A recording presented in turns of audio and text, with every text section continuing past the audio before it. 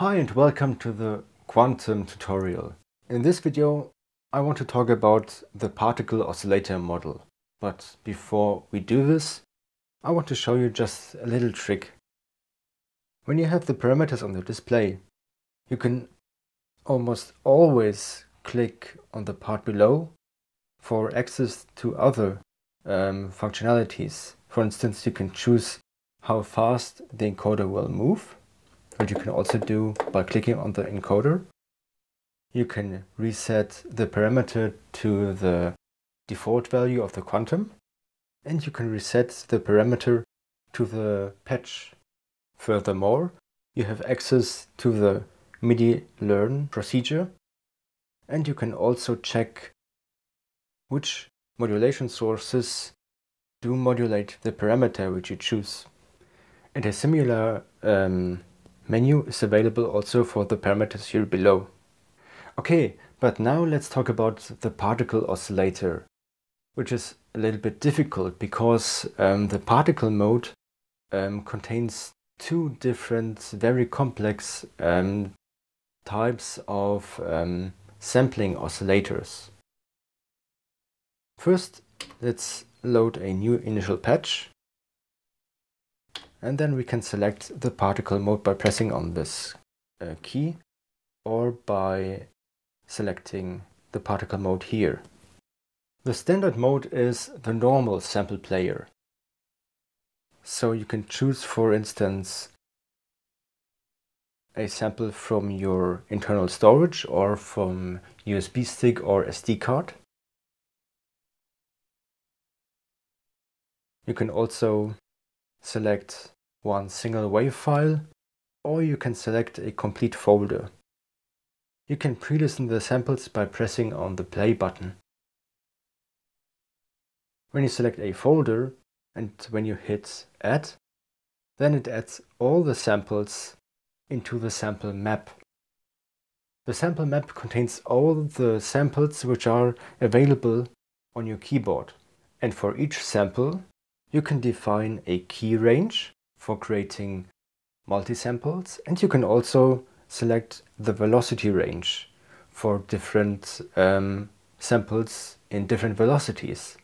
So for instance, you can record a piano with different notes and every note with different velocity, and you can create multi-samples where one single key has different samples for different velocity values, and you have different samples for different key ranges.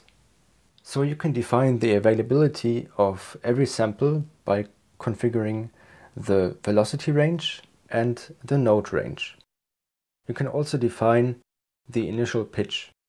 You can scroll through the samples with your finger and selecting one, or with the center knob. And you can see every sample here in the preview. And now we have different ways how to play the samples, because you can also define multiple samples for the same velocity range and the same key range, just like here. As you can see, all the samples are available on the complete keyboard and in the complete velocity range. And now the quantum has to decide which sample to play. So you can select a round robin, which means that on every keystroke the next sample will be played, or reverse robin, which means they will be played in the backward order from down to up, ping pong, up and down, random, and random robin.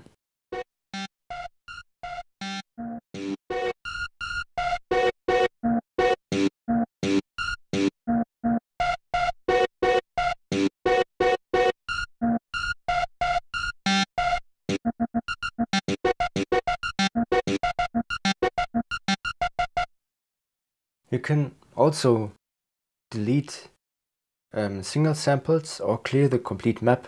You can also load and save the complete map. You can also auto map by loading multiple presets and mapping them automatically to the key and velocity range.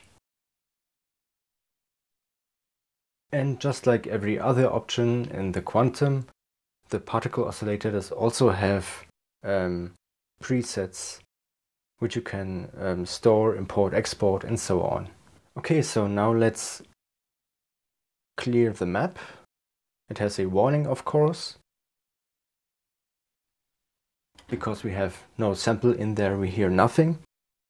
But now I want to go to the next type of sample player, which is hidden behind the word particle. It's the granular sampler. So you can choose the granular mode here, or by clicking on the particle button. It asks you if you want to switch from the normal sample player to the granular mode. And now, as you can see here, it's in granular mode. And you can also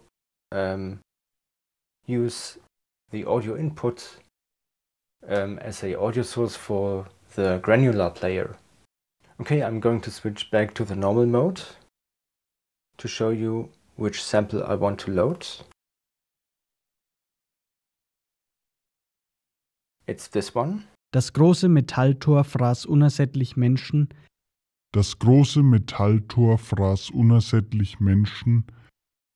And now we are going to have a lot of fun with the granular sampler.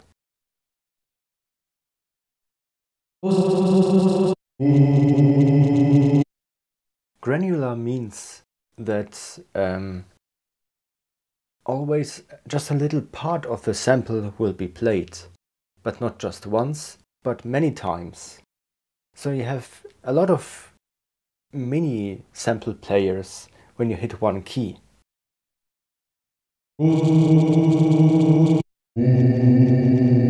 What you can see on the display is every mini sample player here, and different colors for left and right. So when we switch it to avoid the analog filters, we can also hear a stereo effect. You can see the player positions with the red line.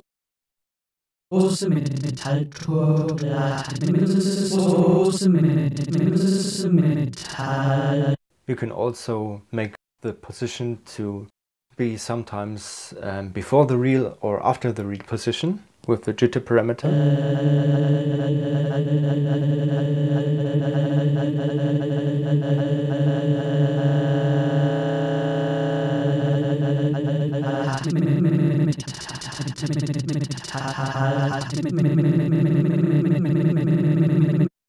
And you can also travel through the sample. Metalltor fraß unersättlich Menschen. Das große Metalltor. Metalltor fraß unersättlich. You can change the length of every single sample which is played. Metalltor fraß unersättlich Menschen. Das große Metalltor fraß unersättlich Menschen. And with the parameters below, you can change the attack and decay of every single sample player. Metalltor fraß unersättlich Menschen. Das große Metalltor fraß unersättlich Menschen. Das große Metalltor fraß unersättlich Menschen. Große Metalltor fraß unersättlich Menschen. Das große Metalltor fraß. And you can even increase or decrease the number of little sample players. Metalltor fraß unersättlich Menschen. Das große Metalltor fraß unersättlich Menschen. Das Metalltor fraß unersättlich Menschen. Das große Metalltor und Metallfrasen mit und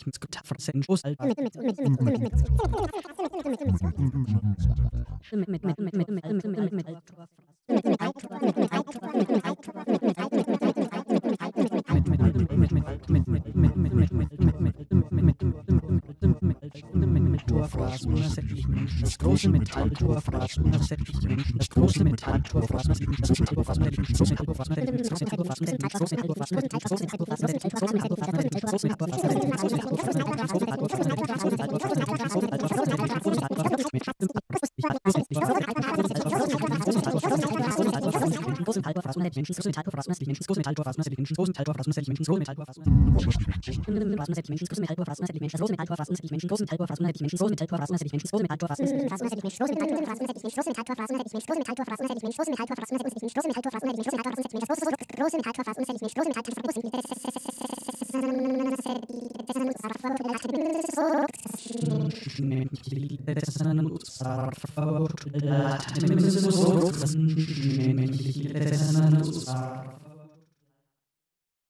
And you can choose between different traveling modes.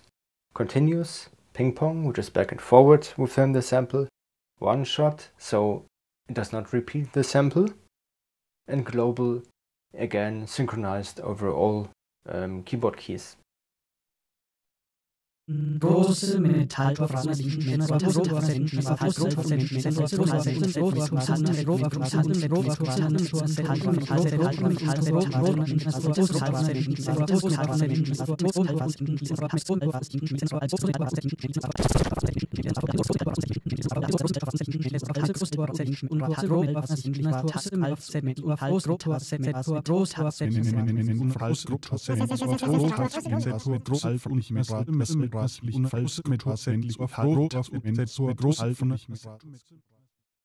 So I think it's amazing how many fun you can have with just one single oscillator and this granular mode. In the next video I want to talk about the resonator oscillator mode, which can also use samples as a basis. Thanks for watching and have a nice day.